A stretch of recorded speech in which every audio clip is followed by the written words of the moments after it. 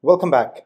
This lesson focuses on recursion as part of the Python Advanced series of lessons, and this is the last lesson in our series which tackles all the programming skills required for paper 4 of the Cambridge A-level syllabus. Now, we did touch a bit on recursion when we were dealing with binary tree traversals as part of the lesson on abstract data types.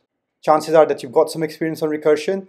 So at some stage, once you finish this lesson, I would probably say go back and revisit abstract data types, especially the binary tree traversal part, so you can connect things a bit better with the traversal algorithms.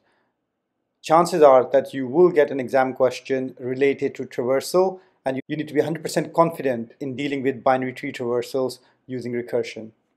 Okay, let's begin today's lesson, and we'll start by looking at what recursion is.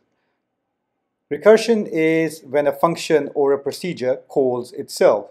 There's an example on the right hand side of the screen where you can see a function called recursion, and you'll see that within the code it calls itself. It takes the argument x, doubles it, and then calls itself with the results as the new argument, and it will keep calling itself recursively, doubling the argument each time and printing out the results until it encounters an error due to reaching Python's maximum recursion depth or simply running out of memory. And that's the problem with recursion. If you don't have something called an exit condition, you can get stuck in this infinite recursive calls, and you're going to keep adding to the recursion stack. The first recursive call, then the second one, then the third one, and keeps going on and on and on until you run out of memory and the computer crashes. And that's the problem with recursion. Recursion is fantastic, it's very elegant, it's refined, takes less lines of code, but if you don't have a sensible exit condition, you're going to end up consuming a huge amount of computer resources. Okay, let's start by looking at the base case. The base case and the general case are two important concepts in recursion that are used to control the flow of a recursive function. The base case is the condition that determines when the recursion should stop. It's also called the exit condition. It is the condition that prevents the function from calling itself again and again and allows the function to return a value. In other words, the base case is the stopping point for recursion. It is the case where the problem is simple enough that the function does not need to call itself. And if you don't have a base case in your recursive function, you're going to get into that problem we were talking about a moment ago.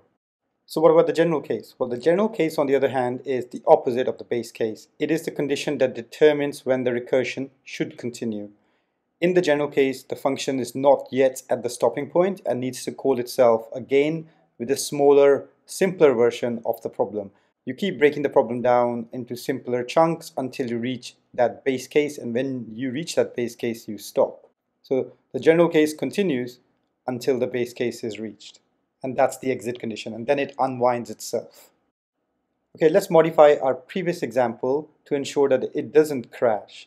So we need to put in a base case. And the base case we're going to put in is when the value of y exceeds or equals 10,000, recursion will stop.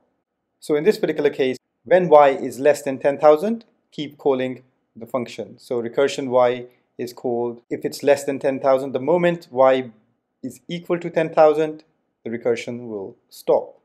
So when you do recursion 4, it's going to keep doubling all the way up to 10,000, and then if it reaches 10,000 or exceeds 10,000, it'll stop. So what is a recursive algorithm? It's any algorithm that has a base case, it works towards that base case, has a general case, and calls itself.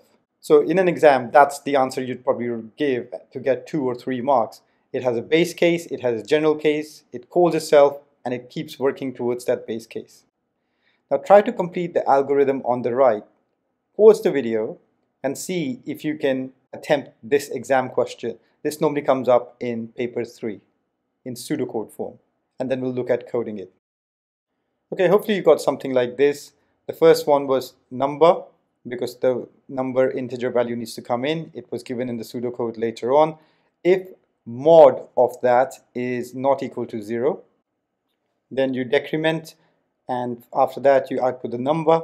If number is greater than 0, then you've got to do a recursive call, and in pseudocode we simply call the function, so call count number minus 1. And that's all there is to this pseudocode. Hopefully you got this.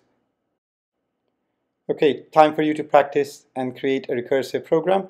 So create one that works out the factorial of any number that is input by the user. The base case is when the number reaches 0, the answer is 1. Use the function with a parameter, output the answer. So pause the video and have a go. On screen is a possible solution. We've got a factorial function which takes the number. If the number is equal to 0, answer is equal to 1, else answer becomes number times factorial of number minus 1, and we keep doing it until we reach that exit condition of number equals 0. Outside the selection, you return the answer because we want to return the answer back to the main program. Outside the function, we take the input, so number is the integer input of whatever the user is going to type in. We're going to then print the factorial number out, which is going to be whatever the answer is. So run the code and have a go, test it out and see if it actually gives you the right factorials. And that's about it to recursion, really. We're not going to cover binary tree traversals and all of those because we've already covered those. That's the only bit that you'd be linking this to now. So my suggestion would be go and watch the video on abstract data types, the binary tree traversal section, see whether you can identify where the base case, where the general case is. That's all there is to recursion, really, a function that calls itself, and it's pretty easy to do in Python. So hopefully you understand the purpose of recursion. Hopefully you understand the difference between a base case and a general case. Hopefully you've also experienced use of recursion in Python today, and you can now code recursive algorithms, hopefully binary tree traversals. And if you can't do that, once again, go and watch that particular video. That's all there is to Python. And with that, this series of lessons comes to a close. I hope you got some knowledge out of it and you are practicing your Python skills, because paper 4 technically is a really easy exam. You don't have to memorize a lot. Once you know these skills, that's it. You can walk into an exam and you will ace it and you'll come out with 65, 70 out of 75 pretty easily. Why not 75 out of 75? Because we're all human and we all end up making silly mistakes like not closing files or misspelling something or not having our comment statements and the data type declarations done, something along the lines of that. The only way you can get around it is to practice, practice, practice, and the more you practice, the better you're going to get at this. Okay, that's all from me for now.